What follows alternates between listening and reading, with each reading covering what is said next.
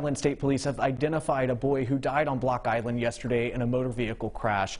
They say 16-year-old Jackson Panus of Southport, Connecticut, a passenger in the car, died of their injuries from that crash.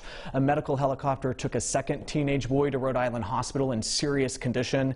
The underage girl, police say, was driving that car they were in, is being charged with DUI resulting in death and driving to endanger. She's being held at Rhode Island Training School until her court hearing tomorrow.